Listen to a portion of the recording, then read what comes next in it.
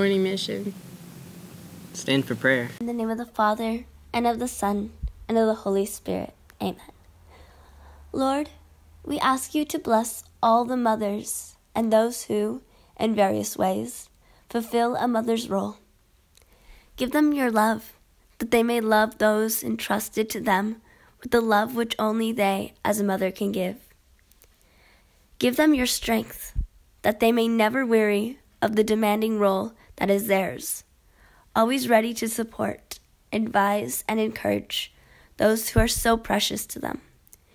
Give them your warmth, that they may eradicate to their children the human and divine qualities of compassion, understanding, patience, and kindness. Above all, give them your joy and peace, that they may always know the special place they have in our hearts. May these special people who give so much to others, so unselfishly and generously, know that you are them always.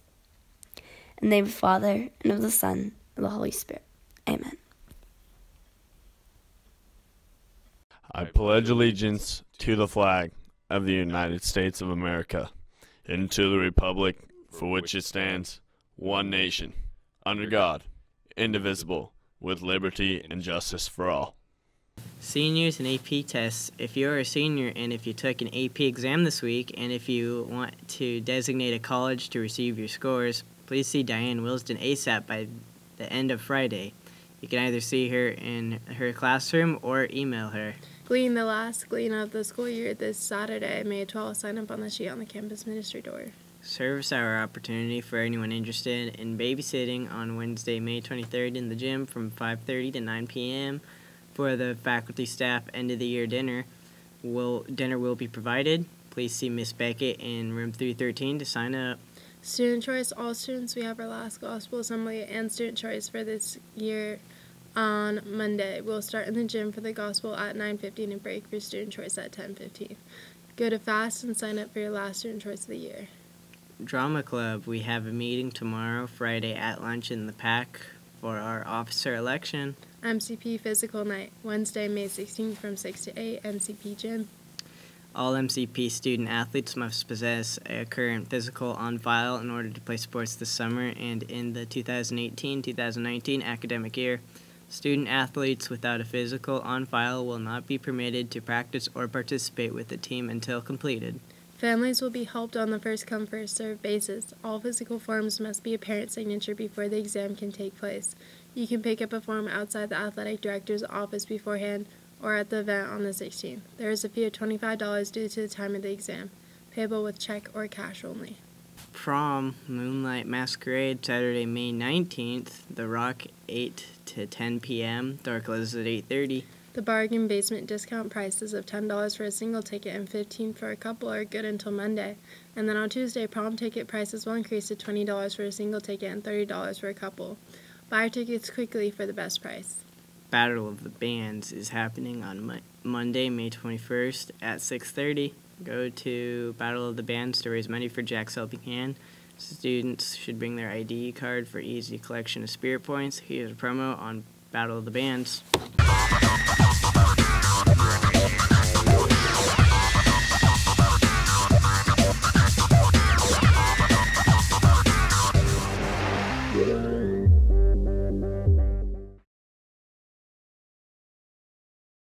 Welcome to Behind the Music. This is a 7-part series on the legendary MCP faculty band, The Keepers. Today, we will focus on guitar, piano, and vocalist Gwen Crossa. So Gwen, tell us about your time before you joined The Keepers. Yeah, well, I got my start in a band in the 80s called Blondie. Don't know if you've heard of them. It was a lot of fun. Debbie, Harry, and I, we met in high school and started jamming together.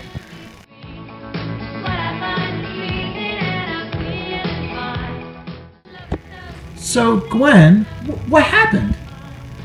Well, things were going great with our band, but we were hanging out at our house one day and I stumbled across a box of L'Oreal hair coloring, and I realized that Debbie Harry was bleaching her hair.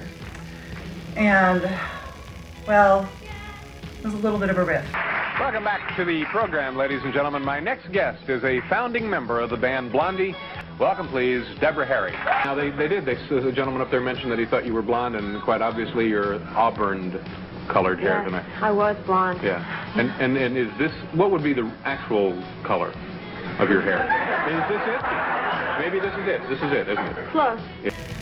So we had a little parting of the ways, and you know, it was a little rough for a while, but things have worked out great because, you know, I went back to college. I decided that, you know, I wanted to do more than be in a rock band, and I went back to college, and I got a job at Mission Prep, and now I'm part of the Keepers. It's the best thing that's ever happened to me.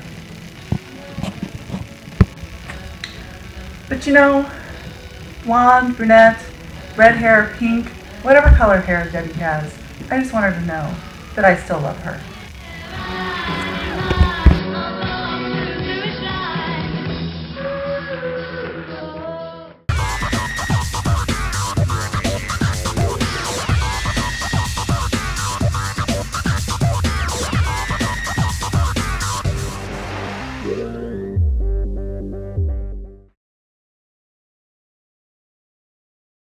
The baseball team made a dramatic finish to yesterday's senior night. Kai Zenowitz pitched 7 innings, only giving up 1 run. Nick Pimentel hit a 2-run doubles in the bottom of the 6th to put Royals ahead 2-1. The Royals play at Paso on Friday, needing only 1 win to reach playoffs. Good luck, Royals. Also, we have softball home game today at Meadow Park at 4:30 against Paso. It's the last game of the season, and come support Megan, the only senior for the senior night. That's it for today. Bye, Mission.